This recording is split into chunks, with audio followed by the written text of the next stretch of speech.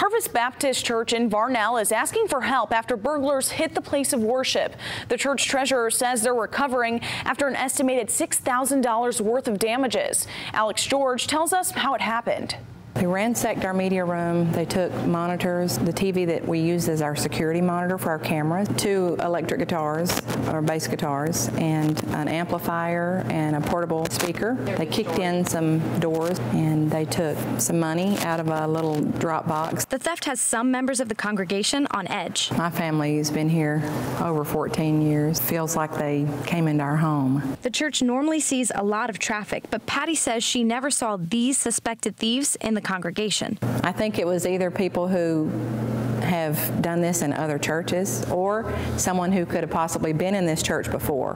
However, I didn't recognize them in the video. They were not members. It was not too long before they disabled the security system, but we were able to capture some footage. That footage is now in the hands of Varnell PD as officers ask the community through Facebook to help identify these burglars. They entered one of the north entries upstairs. They busted the glass. Patty says the thieves got away with a lot of equipment and a lot of church necessities. Estimating at this point total damages and loss between $6,000 and $8,000. While she heard of other robberies in the area, Patty didn't think her church would be the next place hit. It's been a very heartbreaking experience, to say the least. In Chattanooga, Alex George, News Channel 9.